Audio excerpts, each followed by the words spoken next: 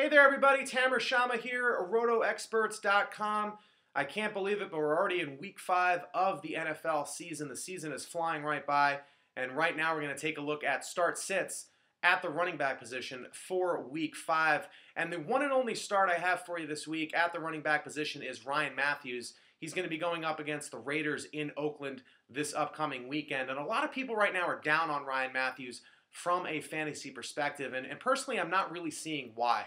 I understand that Mathews has had a slow start to his NFL career, missing, of course, week 3 with the injury and not really doing much in the other 3 weeks. But this Chargers team is still committed to Ryan Mathews as their number 1 running back, as their starting running back. And you can see why. You look at week 4, he had only 9 carries being brought back slowly from that injury, but 55 yards on the ground in those 9 carries and an all-important touchdown. Still a pretty good fantasy week for Ryan Mathews, considering the limited touches that he did get in week 4. I look for him now 2 weeks removed from that injury to really increase his carries a lot in week 5. Look for him to get anywhere from 18 to 22 carries this upcoming weekend, and that's really good news because he's going up against a brutal, and I mean a brutal, run defense in the Oakland Raiders. The Oakland Raiders are giving up 162 yards per game on the ground through the first 4 games. They've also already given up 5 rushing touchdowns this season. Really a bad run defense, and I think that means that Ryan Mathews is going to have a big week.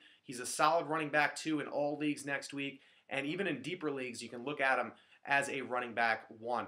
Looking at the 2 sits I have for you this week, the first one is D'Angelo Williams. He's going to be going up against the Bears at home, and Williams this season has really been underwhelming. We knew coming into the season that he'd be losing touches, losing carries to Jonathan Stewart, and that has happened, but he really hasn't been great with the carries that he's had this season. He is averaging 4.8 yards per carry, but he hasn't broken the 100-yard mark yet. He only has 1 touchdown, and he's really not getting involved in the passing game. He's only caught 4 passes in the first 4 games, so really not a great start for D'Angelo Williams, and I really see him struggling again in week 5, even more so than he's done through the first 4 weeks because he's going up against a really good run defense in the Chicago Bears. I look at Williams this week as a borderline flex guy, if that, and if you have better options, especially in medium to shallower leagues, I would look elsewhere and put D'Angelo Williams on your bench.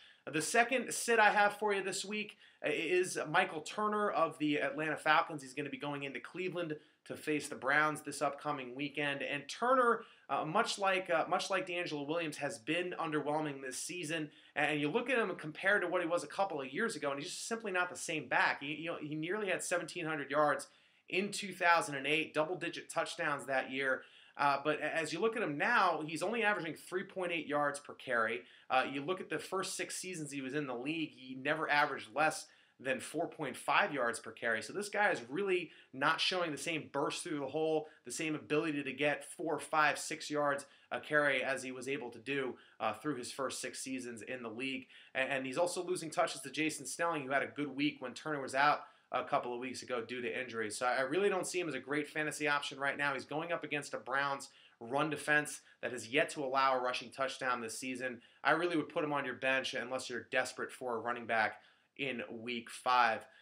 For more fantasy football analysis, keep it right here at RotoExperts.com. You can also follow RotoExperts on Twitter. The Twitter handle is at RotoExperts. You can follow me on Twitter. My Twitter handle is at RotoExperts_TC. And don't forget to listen to Scott Engel and Adam Ronis every morning, 7 a.m. to 11 a.m., Monday through Friday on Sirius XM. It's Sirius 211 XM 147. Stay tuned in a couple of days for sit starts at the quarterback position. Until then, see you later, everybody.